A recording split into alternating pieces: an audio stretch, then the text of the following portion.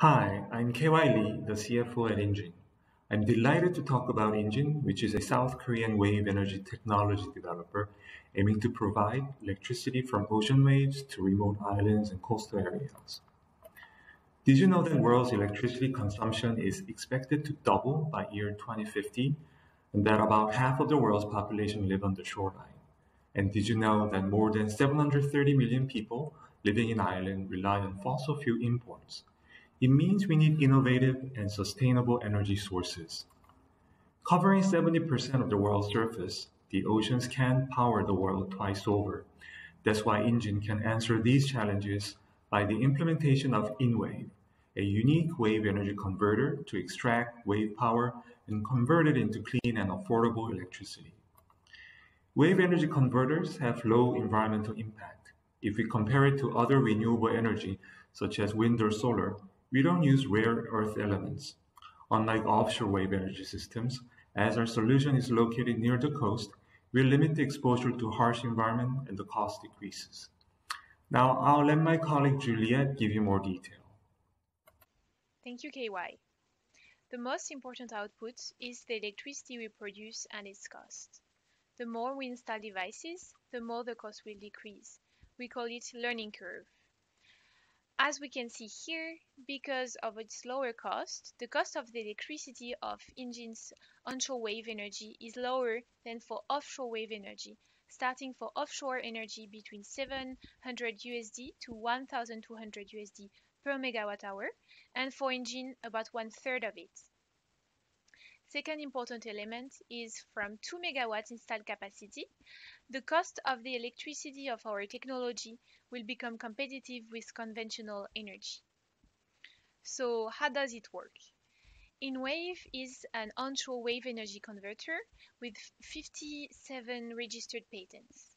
We make electricity out of waves following 3 steps.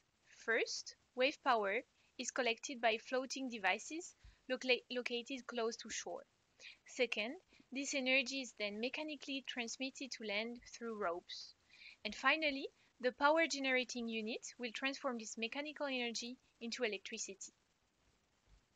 So this solution is affordable because the electricity is generated onshore. The system does not include a multi-million-dollar subsea cable. Thanks to this design, InWave power plants need lower capital and simpler operations and maintenance. It's also eco-friendly solution. There is no use of subsea cable, no turbine in the water that could have negative impacts on the environment. Finally, it's flexible. If you need more electricity, you can just install more buoys. So the InWave is actually suitable for small islands and coastal cities alike. We have a demonstration plant in operation since 2016 in Jeju Island, South Korea, with 50 kilowatts installed capacity connected to the national grid. By installing 1 megawatt InWave, about 6 buoys, we can provide electricity for 2,000 people yearly, avoiding the generation of 30,000 tons of carbon dioxide over 20 years. Coupled with desalination plants, the electricity could also be used for producing 210 million liters of fresh water. We focus on B2G and B2B channels. We generate revenue by providing services for detailed feasibility studies for our clients and selling our equipment.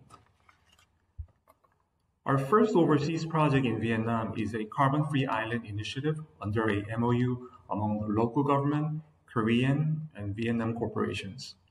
We're working on installing a 50 kilowatt InWave by next year, and the electricity will be used for a desalination system in the island. Beside this project, we have a project pipeline of more than 12 megawatts in 6 different countries. We have developed a large ecosystem of partners all over the world.